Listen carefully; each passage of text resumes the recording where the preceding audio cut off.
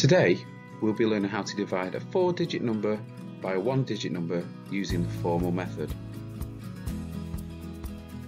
For this lesson you'll need a pen, a piece of paper and your brain switched on. This method of division is also known as the bus stop method.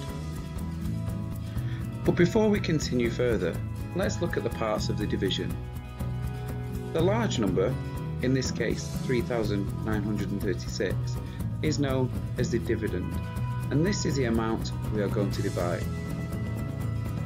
The smaller number on the outside is known as the divisor, and this is the number that we're going to divide into our dividend without remainders.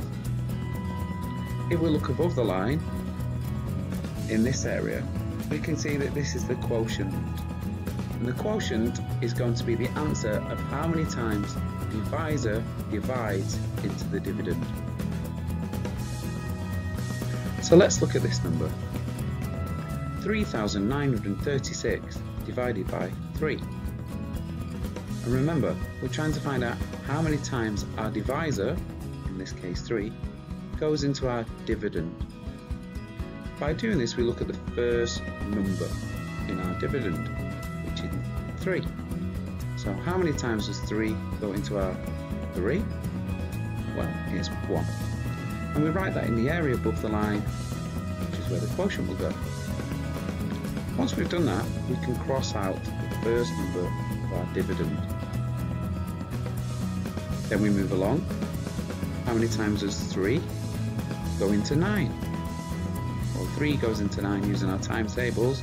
3, 6, 9. 3 times. So we write our 3 in the area where the quotient is, and we cross out our 9. Then we move along again. How many times does 3 go into 3? Well, 3 goes into 3 only once. So we write our 1 in the area where the quotient is, and we cross out our 3. And then finally, we've got how many times does 3 go into 6? Using our times tables, we can do 3, 6, and we know it's twice, so we write a 2 in the area where the quotient would be, and we don't need to cross out the 6 because we know we've used it. So the answer to 3,936 divided by 3 is 1,312. Let's look at a more difficult one. This one is 6,412 divided by 4. Now remember, we're going to divide our dividend, which is 6,412, by a divisor, and we're going to see how many times our divisor can go into our dividend. But we're going to break the dividend down into single digits. So let's look at how many times 4 goes into 6. Well, 4, using our 4 times table, goes into 6 once, but actually it leaves 2 left over. So in our quotient area, we're going to write our 1, as we would. We're going to cross out our 6, and the 2 left over we are going to carry over in between our 6-digit and our 4-digit. This makes the next number 24. So now we're going to find out how many times 4 goes into 24. Using our 4 times table, 4, 8, 12, 16, 20, 24. We can see that 4 goes into 24 6 times, and we write that in our quotient area. We cross out the 4 and we move along. So how many times does 4 go into 1? Well, 4 doesn't go into 1. 4 is a larger number than 1. So we write a 0 in our quotient area, we cross out the 1, and we carry the 1 over to our next column. Now we're going to find out how many times 4 goes into 12. Using our 4 times table, 4, 8, 12, you can see it goes in 3 times. Now we don't need to cross out any more numbers because there are no more digits that we're looking at. So we now know that 6,412 divided by 4 is 1,603.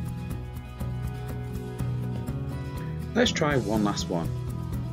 Now our dividend this time is 2,432 and our divisor is 8. So remember, we're going to divide our dividend by our divisor and see how many times 8 can go into 2,432. Starting at the first number, which is 2, we're going to see how many times 8 goes into 2. Well, 8 doesn't go into 2 because 2 is a smaller number than 8. So in this case we can put a 0 in our quotient area and cross that out 2. But we're going to carry over our 2 in between our 2 and our 4 to make the next number 24. So now we're going to see how many times 8 goes into 24. Using our 8 times table, 8, 16, 24, we know that 8 goes into 24 3 times, and we write that in our quotient area. We cross out our number and we move along. We're going to see this time how many times 8 can go into 3. Well, 8 doesn't go into 3 because 3 is less than 8. So in this case we can put a 0 in our quotient area, cross out our 3 and then carry it over between our 2 digits. So now we're going to see how many times 8 goes into 32. Using our 8 times table, 8, 16, 24, 32, we know that 8 goes into 32 4 times. So the answer to 2,432 divided by 8 is 304. Here's 4 problems for you to work out. Remember, if you can